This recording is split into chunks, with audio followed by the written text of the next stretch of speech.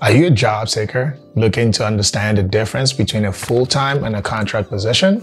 Don't worry, in this video, I'll break down everything you need to know about these types of jobs and help you make the right decision for your career.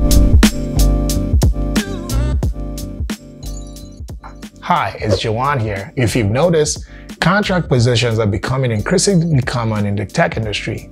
I talked about some of their benefits in my other video. You can check it out if you haven't already, but it can also come with their own set of, let's say challenges. On the other hand, full-time positions offer stability and benefits, but may not be the right fit for everyone.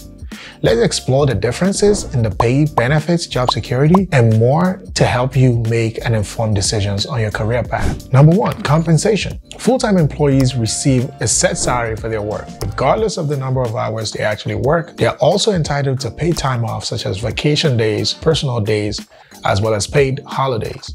For example, a full-time software engineer might earn a salary of $120,000 a year and receive 4 weeks of paid vacation in addition to paid sick leave and holidays, getting paid the full amount. On the other hand, contractors are typically only paid for the hours they work. They're not entitled to benefits such as paid time off or holidays, and any time they take off is unpaid. Number two, job security. Full-time employees are considered internal members of the company, which means that they are part of the permanent staff. They are hired for the long term and are expected to stay with the company for an extended period unless they choose to leave or are terminated.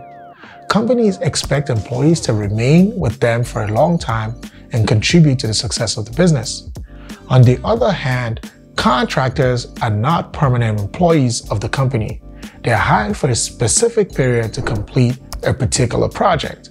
For example, a payment company can hire a data engineer to help build out a data model project. The contractor is not considered an internal member of the company and is only paid for the work he or she completes. Once the project is finished, the contractor's contract ends and she moves on to other projects. In some cases, contractors can be hired for the medium-term projects that last for several months or even up to a year or two. However, the employment is still considered temporary and is dependent on the project's completion. Number three, benefits.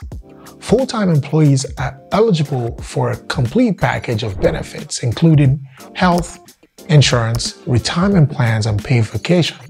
For instance, the health insurance plan may be comprehensive and cover medical, dental, and vision care. The retirement plan may include 401k savings with an employer match or a pension plan. Also, full-time employees have the opportunity to participate in professional development programs and receive promotions based on their performance and potential. These programs may include leadership training, mentorship, or tuition reimbursement for continued education. On the other hand, contractors may receive some benefit, but it varies based on the contract agreement and the employer's policies.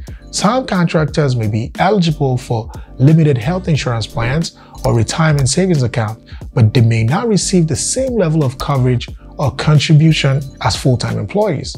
Additionally, contractors are not included in professional development programs or promotion opportunities as they're not considered part of the company's long-term plan.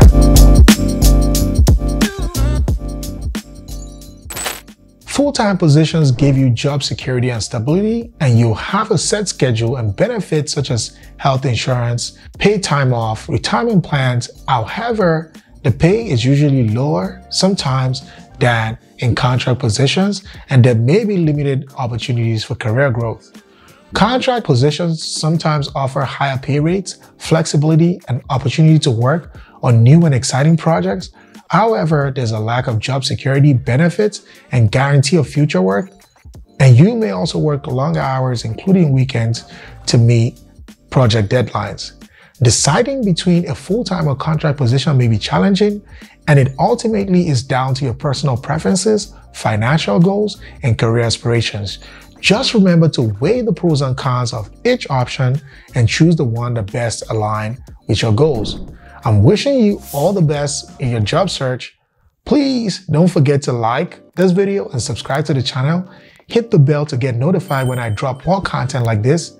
Thank you guys, and I'll see you next time.